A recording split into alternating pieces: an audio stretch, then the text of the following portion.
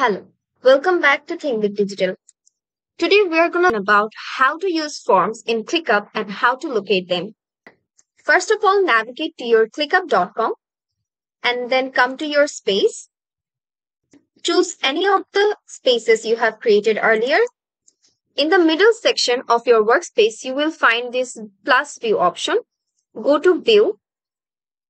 Now click on forms. Once you do that, you will have a submit option here. You will have to click on submit and then type saved. And then just click enter and it will be saved. Now go into task fields and tap on task name. Give your form a placeholder name. Then again tap on enter. Now the next step is to set a due date here. Click on plus. Tap on select due date and write your date and write your due date.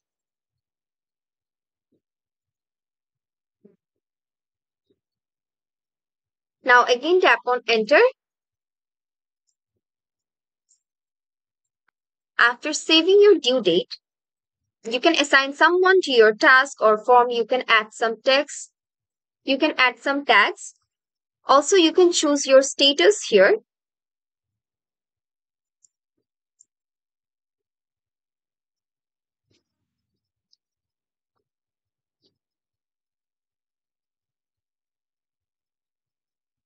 Now, if you want to delete any of this task name or due dates from here, you can just go to this three dots option here and tap on remove from this file.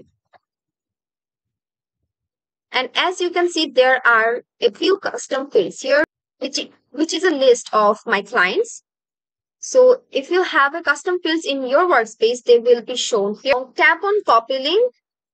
You can also tap on share link with search engines so that people outside of this Clickup can find your workspace. And then you can also embed your code so that you can put it any one of your websites or YouTube. And then you can also tap on this use template to create task where you will be given many type of different templates here. But for this, you will need a business plus upgrade, which I have shown you in the how to upgrade or how to choose your plan on Clickup. So make sure to check out that video. And now whatever changes you want to make here will be needed. You will be needed a business class plan. If I just tap on primary color, you can see that they are showing me a business plus option. They are showing me a business plus customization, which will cost you $19. Now, after customizing all of your task fields as well as the custom fields, just type Ctrl S on your keyboard. After that, just go back to your workspace. Go back to your account. Now to locate your form, you will have to go again on the same workspace. Tap on the workspace you have created form and you will find this form section here.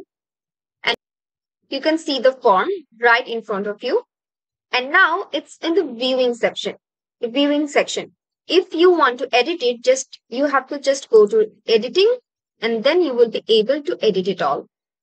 Just tapping on viewing will do the work. That's all for today. We will see you in the next tutorial.